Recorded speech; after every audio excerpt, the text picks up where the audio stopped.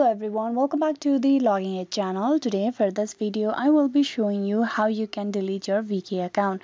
So first open the VK application. Once you open the VK app, you need to tap on profile icon on the top left. There you need to tap on settings. Inside settings you need to go to the VK ID account. Once you're at the ID account section, you need to tap on security and login. There you scroll down and at the end you will see delete VK ID account. You tap on that.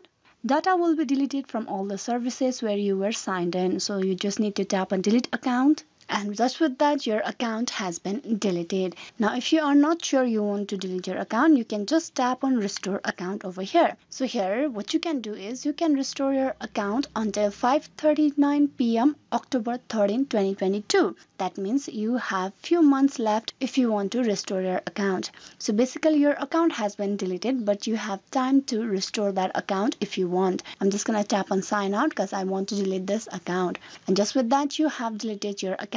Please like and subscribe the Logging Aid channel, and also don't forget to click on bell icon. Thank you.